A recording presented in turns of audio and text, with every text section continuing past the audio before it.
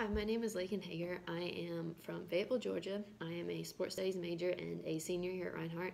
I play on the soccer team here, so for personal interests and hobbies, I don't really have a whole lot of time for those. But when I do, I love coffee and reading and car rides with friends, listening to music. Um, Career goals, I'm still trying to figure that out. I know I want to work with kids and in sports and probably somewhere in like marketing or event planning. So for now, I'm just trying to get my master's after I graduate, and we'll see what happens from there. Um, why I'm taking this course, I just want to learn more about the history of women in sport and the women and what it took to get us here today, where girls do have more of an opportunity to play. Two of my favorite athletes would definitely be Carly Lloyd.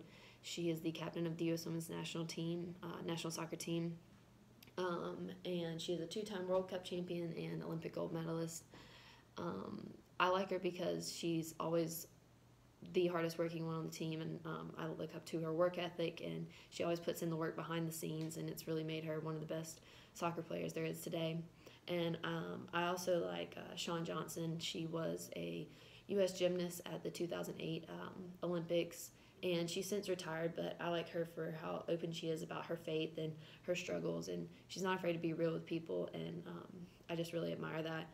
And so, yeah, I'm looking forward to taking this course and learning more about women in sport.